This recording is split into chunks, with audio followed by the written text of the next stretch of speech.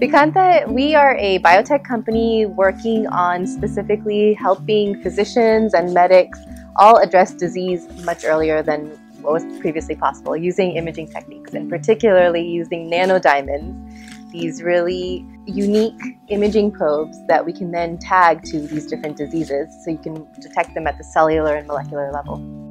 My background has been in nanomedicine. I've done a lot of training. My PhD, my postdoctoral work has all been in developing different kinds of nanotechnology for medical applications, whether it's in imaging or drug delivery.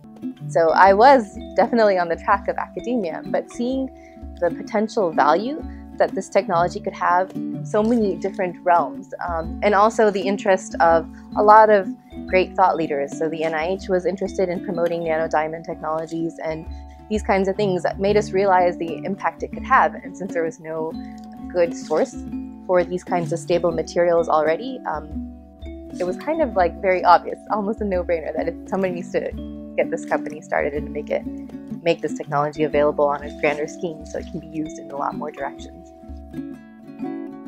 So I have a long drive every morning when I come here, and I have a long drive back, and I use that driving time to think a lot. Usually I'm thinking through what it is that I'm trying to accomplish in 3 steps. Today, this week, and in the next 4 months. Those are like the immediate things that I always think about on my way coming in. And then on my way out, it's like bigger picture. What is it that we're trying to achieve in the next year, in the next few years? Basic principle about a lot of Eastern philosophies is to be very thoughtful, to think through what you are doing and what the impact of it will be. And so it's a lot of introspecting of who you are as a person in general, but as a company, it's a lot of introspecting about what it is that we're trying to accomplish. And we, from early on, that's a huge discussion we've had, is about what kind of culture is it that we want? What is it we're trying to accomplish? The kinds of adjectives that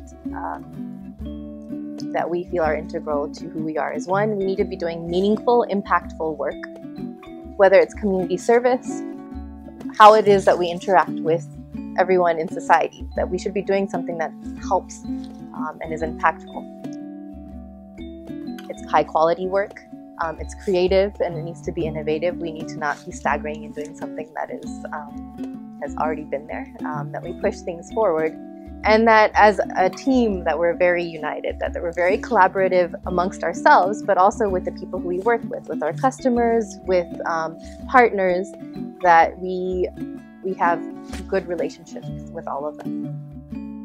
The grand vision is to help both academics and physicians study and address disease at that cellular level. So whether you're doing the study side of things and you're looking at it in microscopy, or whether you're trying to actually find it in patients, to be able to get to it at that point, it's like extending the hand of a surgeon down to like a cellular level, right? And so that vision of trying to get medical treatment and diagnosis to that point, that's the vision.